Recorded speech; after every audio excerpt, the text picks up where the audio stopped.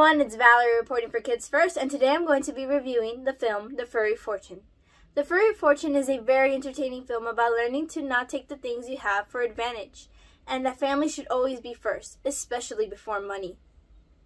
The story follows young twins, Zoey, played by Juju Brener, and Dax, played by Mason Bloomberg, and their dog Nuzzles, played by Henry, who sheds money from his fur due to a wish Dax made to help out their mother, played by Mo Allen, and their father, played by Shane Heartline, who are struggling with money.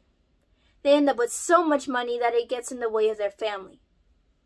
Plus, the neighbors get suspicious about how the Taylor family suddenly has so much money, and this makes them obsessed with trying to find out their secret. Another thing I also love about this film is the cinematography. The cameras are steady and focused and very clear. Another thing worth mentioning in this film are the set designs. The Taylor family's house feels like a nice, clean, and cozy home. The film's message is to never take what you have for advantage and that family should always be first. It also reminds us that money can't buy us happiness. So appreciate what you have and always make family number one. Always. I give The Furry Fortune 4.5 out of 5 stars and recommend for ages 8 to 12. Plus adults.